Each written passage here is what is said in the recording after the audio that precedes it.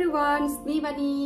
আশা করছি তোমরা সবাই ভালো আছো। আজকের আমার এই ব্লগটি হতে যাচ্ছে একটা শ্যাম্পু বার নিয়ে।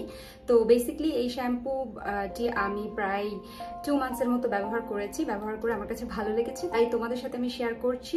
অ্যান্ড ফুল ডিটেলস আমি আমার এই ব্লগে তোমাদের সাথে শেয়ার করব। সো আশা করছি তোমাদের অনেক ভালো লাগবে। So let's start. এই শ্যাম্পু সোপটি নিয়ে আমার অনেক দিন ধরে কোয়ারিজ ছিল। আমি 2 মান্থস আগে এটা পারচেজ করেছি একটা অনলাইন পেজ থেকে। এরপর আনার পর আমি 2 মান্থস ব্যবহার করেছি, বাট ফাঁকে ফাঁকে অন্য শ্যাম্পু ব্যবহার করেছি। তো শ্যাম্পুটি হচ্ছে শৌউ শ্যাম্পু সোপ, অ্যান্ড এটার প্যাকেজিংটা ঠিক এরকম কোটার মধ্যে থাকবে, অ্যান্ড ভেতরের শ্যাম্পুটি হচ্ছে ঠিক এই রকম। অ্যান্ড এটার কাজ কি আমি একটু তোমাদেরকে এক্সপ্লেন করি। এটার কাজ হচ্ছে থিনিং হেয়ারে তোমরা অ্যাপ্লাই করতে পারবে, ব্রোকেন হেয়ারকে ঠিক করতে হেল্প করবে, এরপর হেয়ার ড্যান্ড্রাফ কমাতে হেল্প করবে। সো গত রাতে আমি অয়েল দিয়েছিলাম, তাই আজকে যেহেতু শ্যাম্পু করব ভাবলাম তোমাদের সাথে একটা শর্ট ব্লগ বানিয়ে ফেলি। তো শ্যাম্পুটি আমি নিয়ে নিলাম, অ্যান্ড প্রথমে আমি আমার হেয়ারটি পানি দিয়ে ভিজিয়ে নিয়েছি, এরপর হাতে নিয়ে অ্যাপ্লাই করছিলাম। আমার কাছে মনে হচ্ছিল ভালোভাবে অ্যাপ্লাই হচ্ছিল না সোপটি। এরপর আমি একদম ডিরেক্ট সোপটি নিয়ে আমি আমার হেয়ারে অ্যাপ্লাই করি। তারপর আমার কাছে মনে হলো যে না, ঠিক আছে, এখন ঠিকমতো অ্যাপ্লাই হচ্ছে। অ্যাপ্লাই করার পর এরকম খুব সুন্দর একটা ফেনা আসবে, বাট এটাতে কোনো স্মেল নেই, আর এটা হচ্ছে মেড ইন চায়না। তো শ্যাম্পু করার পর আমি এইভাবে একটু ম্যাসাজ করি যেন প্রতিটা চুলের কিউটিকেলের মধ্যে পৌঁছে যায়। 2 টাইম শ্যাম্পু করলাম। এরপর সোয়াচকপের বিসি হেয়ার রিলিফ ট্রিটমেন্ট ক্রিমটি আমি অ্যাপ্লাই করছি। এটি খুবই ভালো, অ্যান্ড আমি অলওয়েজ এটি উইকলি 3 টাইম ইউজ করে থাকি।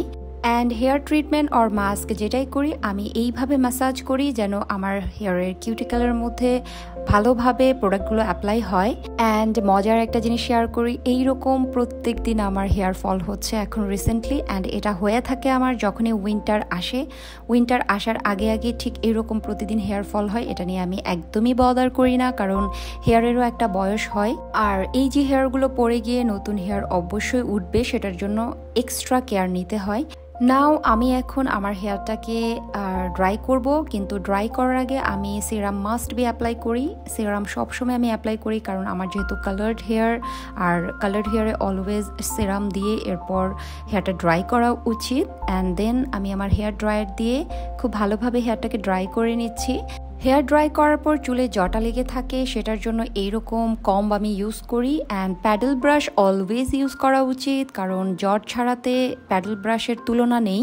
হেয়ার কখনোই একদম ভেজা চুলে কম করা উচিত নয়, কারণ কম করলে ভেজা চুলে তখন হেয়ার ছিঁড়ে পড়ে যাওয়ার চান্সেস বেশি থাকে, অর স্প্লিটেন হয়।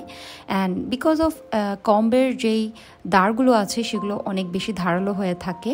অলওয়েজ 80% ড্রাই অ্যান্ড 20% ওয়েট রেখে হেয়ার কম করা উচিত।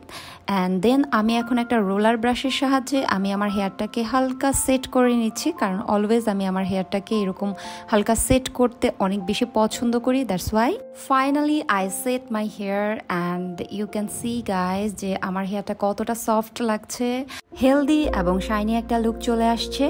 Now I am telling you guys about ingredients, and এই প্রোডাক্টের মধ্যে যে ইনগ্রিডিয়েন্টসগুলো আছে সেগুলো আমি তোমাদের সাথে শেয়ার করছি। এটার মধ্যে হচ্ছে অলিভ অয়েল আছে, hydrogenate coconut oil, পালিগানাম, multifunction extract, ginseng extract, and সার্বাটল source ginger extract, lemon, honey and অ্যাসেনশিয়ালস oil থাকবে। অ্যান্ড এই সমস্ত ইনগ্রিডিয়েন্টস থাকার কারণে তোমার হেয়ারের ড্যান্ড্রাফ অ্যান্ড রাফনেস এগুলো কমাতে হেল্প করবে। সো আমার ব্লগটি আমি এখানেই শেষ করব। আই হোপ যে আমার ব্লগটি তোমাদের অনেক ভালো লাগবে, and thank you for watching. Tata.